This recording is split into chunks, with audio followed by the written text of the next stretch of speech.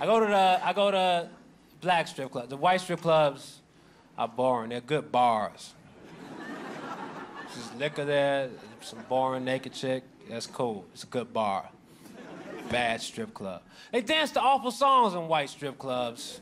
I don't want to see you dance to Marilyn Manson, The Dope Show. I saw this chick dancing. She was dancing to Madonna, Take a Bow. Always been. Like, why are you dancing to that? Now I'm thinking of the video. It was sad with the Matador. He died or something. Why don't you dance to the songs that rappers made specifically for the strip club? Shake that ass while I throw money that I made selling crack. Like, yo, this is good music for this environment.